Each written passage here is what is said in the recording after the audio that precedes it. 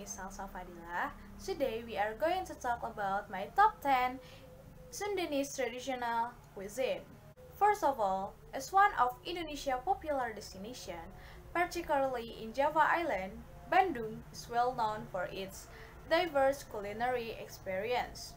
With the simplest cuisine made in only a few ingredients, you will enjoy the most delightful taste. The Sundanese traditional food were very diverse, either heavy or light meal. Sundanese food have determined a simple material with the term Sundanese, namely dadakan. But although the presentation was very Sudan, it doesn't lose the taste of food with a food which is cooked with different material spice too. Compared to other typical Indonesian delicacies, fresh sourness, mild sweetness, saltiness, and great spiciness define Sundanese cuisine. Now, let's check out my top 10 Sundanese foods. First, nasi timbel. Nasi timbel is such a perfect presentation of Sundanese cuisine that it provides the most full elements ranging from raw veggies to terasi sauce.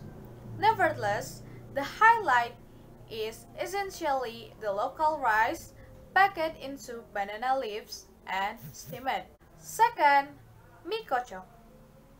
This street food from Bandung is processed in such a way that the noodles are soft, and the dish has been given a variety of vegetables such as toge and an extra topping like a very soft cow meat that has been boiled, and add some sauce to enhance the taste. At the other hand, the reason it's called mie kocok is that the noodles are eaten by stirring and shaking it up first before eating, so that the taste can come from various spices and blend them all together. Third, batagor. Batagor stands for bakso tahu goreng, meaning tofu and fried bakso or meatball. The bakso is made of fish, starch, spring onion, salt, and pepper. Within the tofu, it is filled in, deep fried in crisps and cut into small bites. The final step is to drizzle the fritters with a delicious peanut sauce, sweet soy sauce, and lime juice. Just add some sambal sauce if you want anything spicy. Fourth, soto Bandung.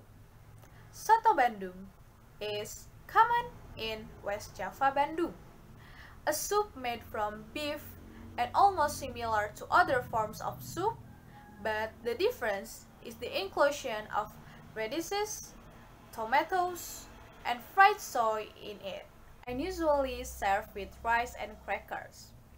Fifth, lotek. Lotek is almost the same as pecel as in other cities. Namely, the food is sprinkled with chili seasoning in the form of fresh vegetable stew, mixed with peanut spice and combined with some crackers.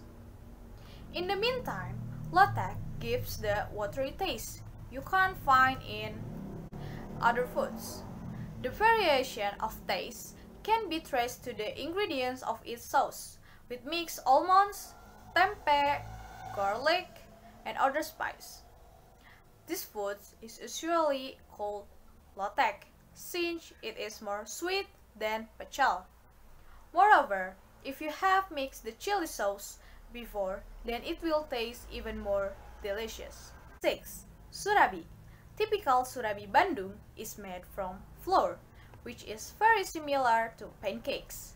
The difference is that burning it on the stove makes Surabi, and the dough is very thick. The equipment used to produce this snack was a simple device, for example, with a clay mold furnace.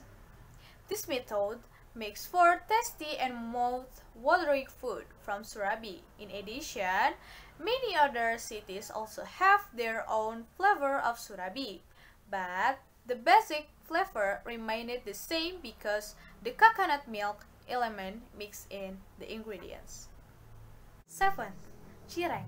Cireng stands for aci digoreng. It is very easy to make this starchy dish.